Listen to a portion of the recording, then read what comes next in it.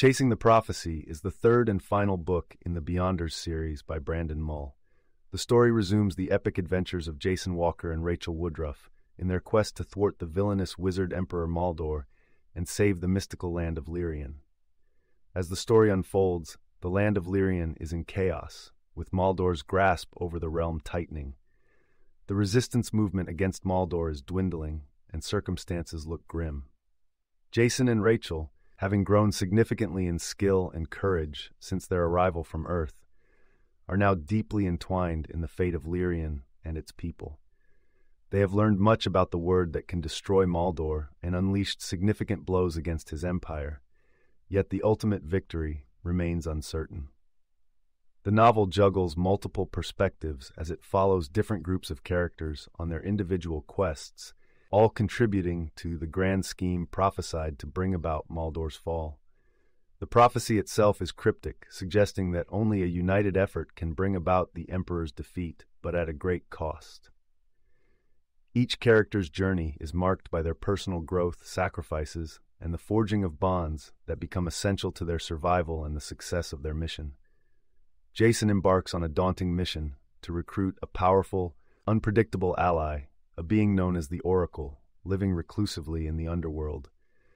The journey is treacherous, filled with riddles and challenges that test Jason's resolve and intelligence. Eventually, he wins the Oracle's alliance, though not without significant trials and life-threatening encounters. Meanwhile, Rachel works to master her abilities with magical Adamic language. She grows significantly in power, but she struggles with the realization that her increasing strength comes with the risk of losing her humanity. Amidst her trials, Rachel builds alliances with beings like the Displacer, a creature able to move through space with thought, which later proves pivotal in their endeavors. Farron, the amiable Displacer who betrayed them in the past but now seeks redemption, continues to show his complicated nature, torn between self-preservation and the burgeoning desire to do what is right. Farron's internal conflict reflects the choices faced by characters throughout the novel, deciding between personal gain or the greater good. As the paths of the various characters converge, the group eventually launches a direct assault on Maldor's stronghold, Felrook. Drake, a fierce and reliable ally, alongside Jason, Rachel, and others, infiltrates the castle in a daring effort to confront the Emperor. Before the climactic battle, several characters make ultimate sacrifices, as foretold by the prophecy, highlighting themes of bravery and selflessness that run throughout the book. During the raid, the group faces many of Maldor's underlings and carefully laid traps, fighting their way into the heart of his domain. Tension mounts as everything the rebels have worked for comes down to these final moments. In a breathtaking sequence, they finally confront Maldor. However, it becomes clear that their journey was influenced and guided by Maldor himself, who sought to understand the word of power that could destroy him.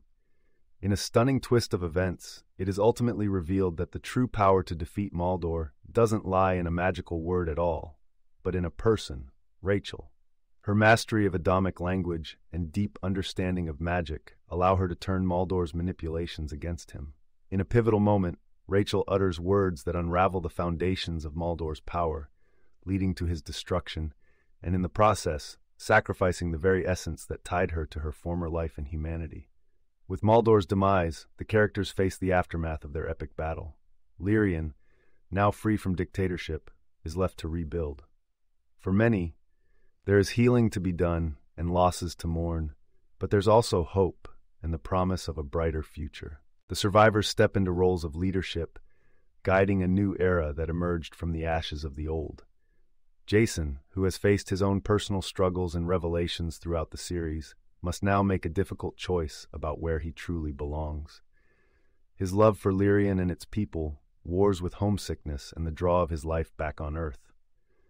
Ultimately, Jason makes the selfless choice of returning to his own world, knowing that Lyrian has to be shaped by its own inhabitants. He takes with him the experiences, growth, and relationships that transformed him, forever changed by his adventures. Rachel, who has become something more than human through her experiences and sacrifices, remains in Lyrian.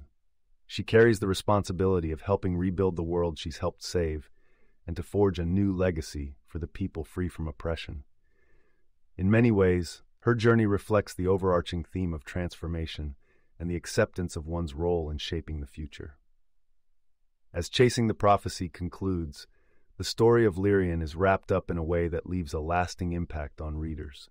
It tackles themes of destiny, the power of unity, the nature of sacrifice, and the idea that true heroism comes in many forms. Brandon Mull provides closure for the characters the readers have grown to love, all while celebrating the extraordinary adventures and hard-won victories that defined the Beyonders series. The bittersweet ending witnesses our heroes moving forward, carrying with them the weight of their trials and the hope for a better tomorrow, both in the fantasy realm of Lyrian and in the reality of Earth. You can listen to the full audiobook for free by following the URL in the description.